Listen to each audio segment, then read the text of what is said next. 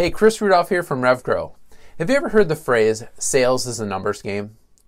The strategy usually means calling or messaging as many complete strangers as possible in the hopes that eventually someone will buy your product or service.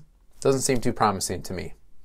Now, if you use this approach on LinkedIn, my guess is that you won't get good results, probably annoy a bunch of people in the process, and possibly get tagged as a spammer. So definitely not what I think you're going for.